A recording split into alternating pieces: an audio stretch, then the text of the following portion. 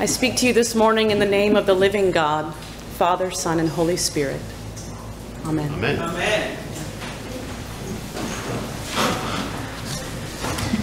I don't know how to preach a farewell sermon, but Padre says it's customary, which means it's required of me. So here I am. I've been preaching for 20 years. I know I look young, but I've been preaching for 20 years, and I've taught preaching for the last 5 years. 2 of my students are here this morning, former students. But you've stumped me, St. Cyprians. You've stumped me. I've written 3 full sermons for today. The first was a very thoughtful reflection on the life of the prophet Elijah. The second was a rousing sermon on rage and peacemaking from the gospel reading, but I realized that neither of these sermons were for you. They were for me. I wanted to leave you with something prophetic, so I went to the Old Testament, but the words didn't come out right. I wanted to leave you with something challenging, so I went to the gospel message, but there was nothing of the good news in the challenge. And this third sermon, well, it's ended up more like an epistle to the church at Oxford, or perhaps more accurately, a confession. You've stumped me, St. Cyprians, because unlike Jesus in today's gospel lesson, I don't know how to prepare myself to leave the people that I love. But I do know something of the art of preaching. And the first rule of preaching is one that any elementary school teacher can tell you. It's that you never begin the sermon with the word I. So since I've already flunked this one, that takes a little of the pressure off. And now that that's been said, I feel free to tell you that I have been thinking of you all throughout these last few weeks. In some ways, as a lover thinks about the one whom she loves. Perhaps that's why I'm trying to tell you in a roundabout way that I love you, St. Cyprians. I love your smiles. I love your high fives and your hugs, all of which happen at the passing of the peace, by the way. And I love the way you move. The way you swing your hips in worship, yes, but also the way you move out of the pews and into the city of Oxford, where you teach children to read and to play ancestral drums. And then there's the way you move out into Granville County, where many of you work and live and care for one another, and in so doing live out your baptismal call to be priests of Christ wherever you are and to whomever you meet.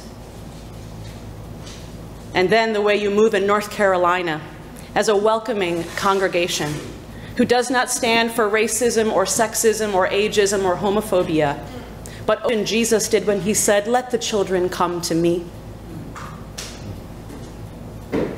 St. Cyprians, all of my delight is in you this morning.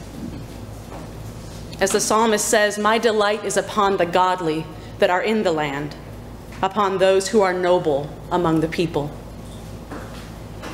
Whenever someone asks me what church I attend, my heart is glad and my spirit rejoices in you,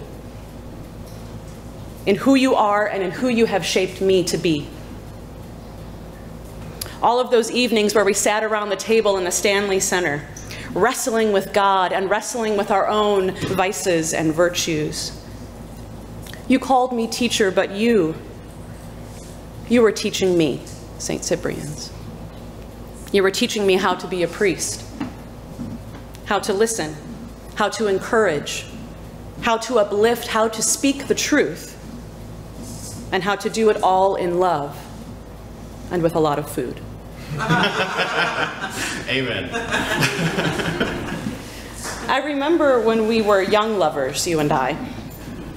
We were both still growing into who we were called to be. It was a few years ago now, but I still remember the day I returned to you from an internship at another church. Someone I was thinking of dating, but they didn't have your charm. When I came back, I expected you to be the same black church that I had fallen in love with. But instead, I found you speaking a new language, one that I did not understand. And I've always prided myself on my ability to write and to speak and to communicate with clarity and precision, but I could barely say hello in Spanish without the word coming out wrong. And so I was afraid that you and I could no longer be together, that we had grown apart, that we were so different now that we wouldn't connect like we used to. But the words of the desert monk, Father Anthony, rooted themselves in my heart. What shall I do in order to please God? Wherever you are, stay there and do not move away in a hurry, he said.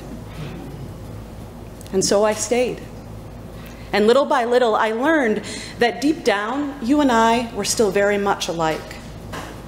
We did not need many words to convey our humanity to one another. And now, as any couple who grows older together will admit, when I look in the mirror, I see you in me and me in you. Over time, we grew into one another again. Like branches grafted into a healthy vine, we drew life from one another, and the fruits of the Spirit burst forth in us. Love bloomed, joy erupted, peace fell. Patience expanded, and kindness came easy. Goodness was learned, faithfulness known, gentleness received, and discipline offered as a promise in support of one another. I've always wanted to be as disciplined as a monk, but instead God called me to the priesthood. I am in love with you, St. Cyprians, because you are the gift of God to me. You have been my monastery. You have trained me to pray, and you have trained me to work.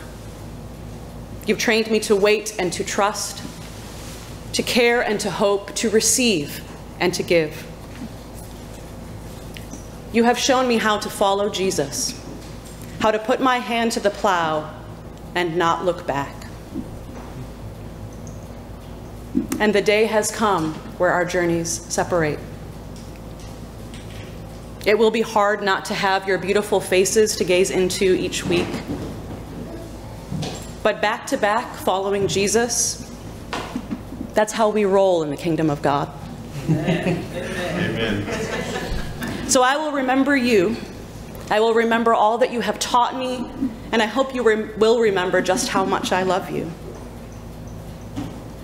For no matter where you go, and no matter where I am, we are following Jesus together. And whenever we find ourselves traveling in opposite directions, it means that we're always at each other's back. Amen. Amen. Amen.